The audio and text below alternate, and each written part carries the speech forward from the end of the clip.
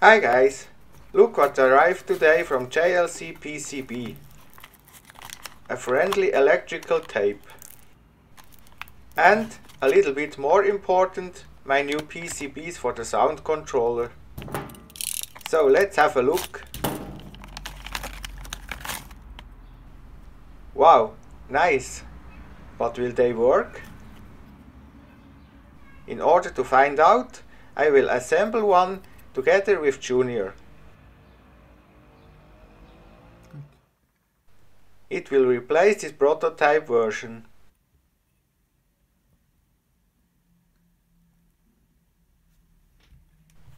As you can see, it has the same size as the prototype.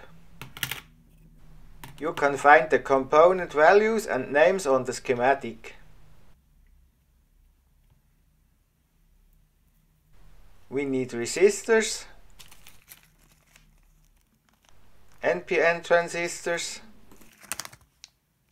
an N-channel Mosfet,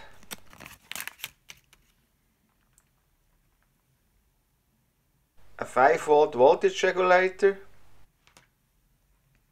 male and female headers, an ESP32 board, a 20K trim pot, a screw terminal for the battery, a PAM8403 amplifier board,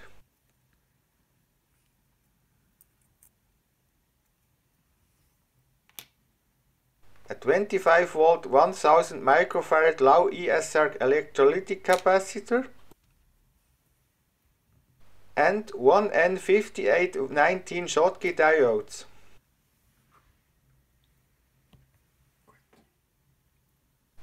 Now we want to assemble the 10K audio mixing resistors.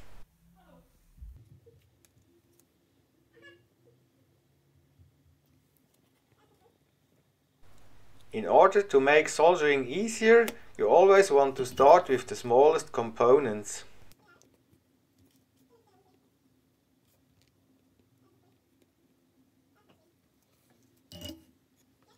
Looks good. Now let's cut off the legs.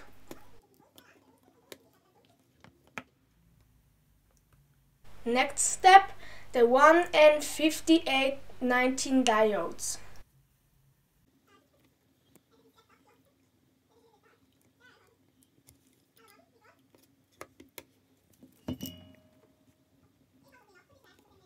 These thick legs require a little bit more heat.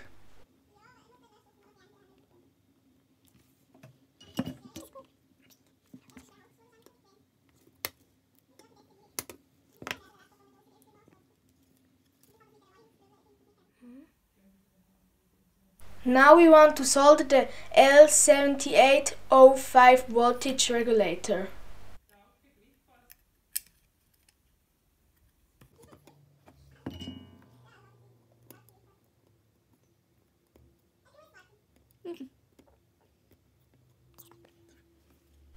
After soldering the first leg, make sure it's sitting correctly.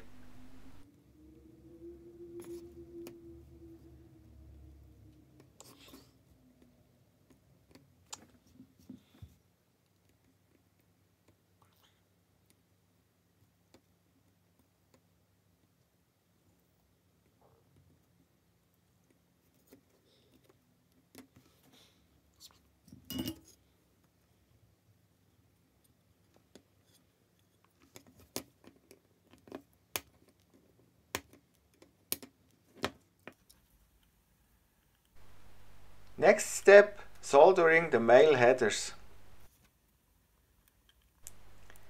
I have already cut them to length previously.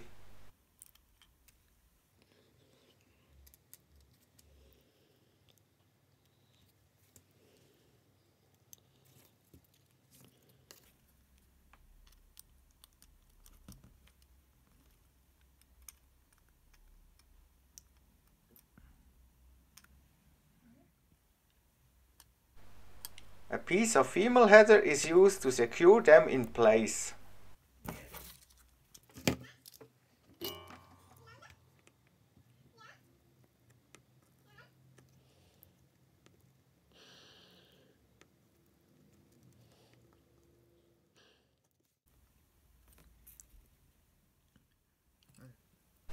Here I'm soldering the remaining pins.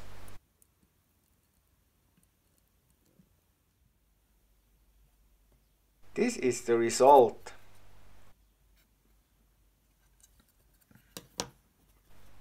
Now let's proceed with the female headers for the ESP32.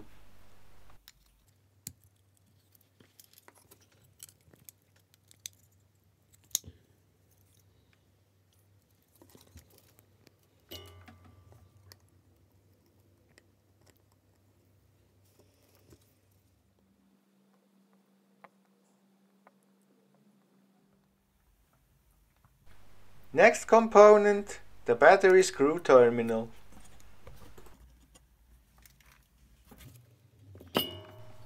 These thick legs require a lot of heat.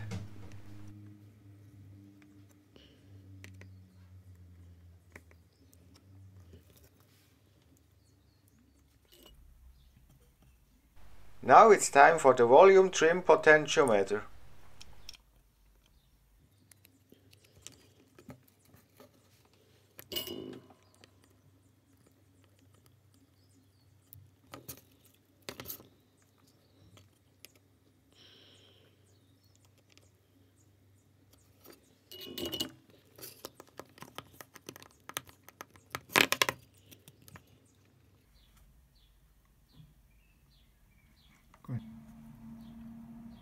Now it's time for the power supply capacitor.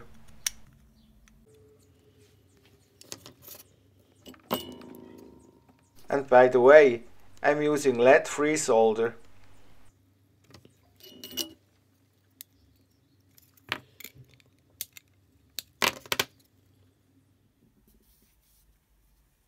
In this step I'm soldering all the LED driver transistors.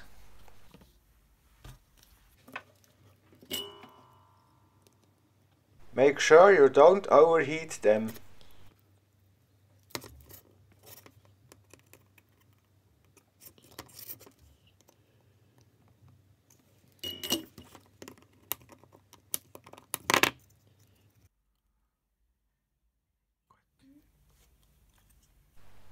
Now it's time for all the vertical resistors.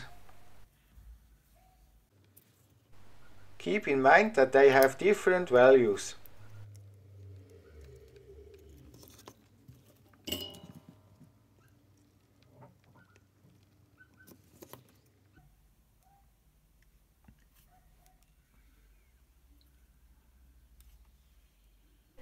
In this step I'm soldering the amplifier module.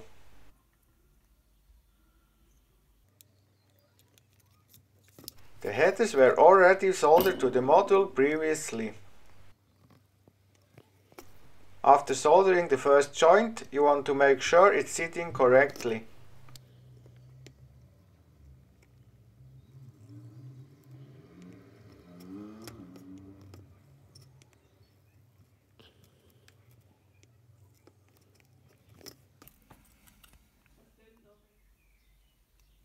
Now it's time for the shaker motor driver Mosfet.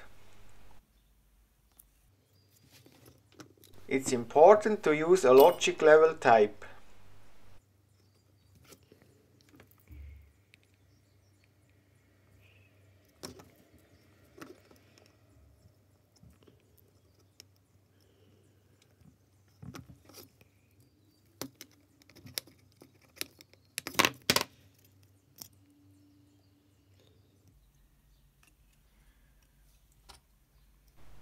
That's it.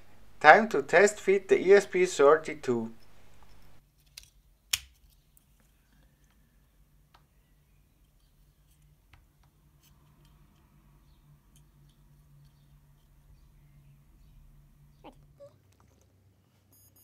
Before we power it up, we want to do some basic short circuit and continuity tests.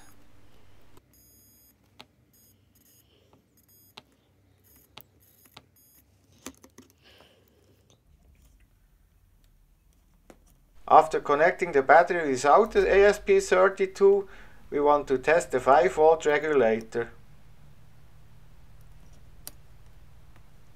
As you can see, it's okay.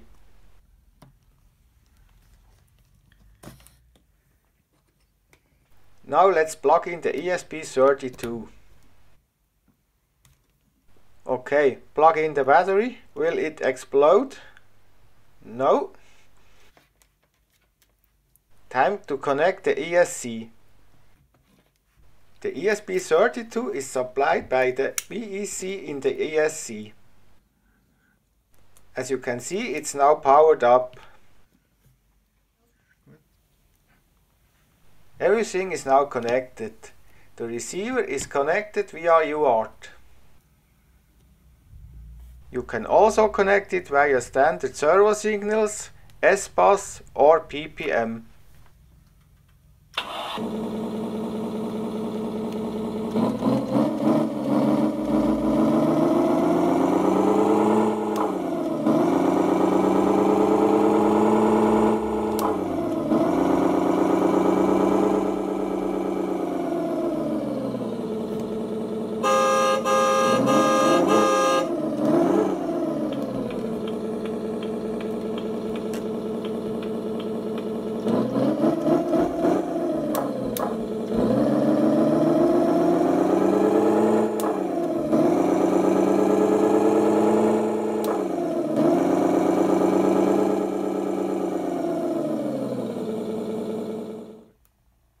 Time to test the shaker driver.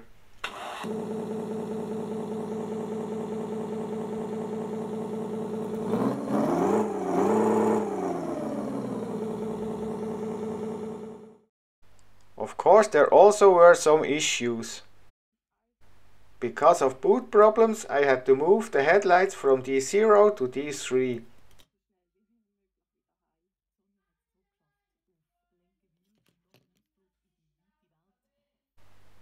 And there was a faulty track in the design. Both issues are solved in the new board version. In the meantime, I added the SBUS protocol to the ESP32 sound controller, as well as to the micro RC receiver. You can find them on GitHub. Time to test it with the optimized Detroit diesel.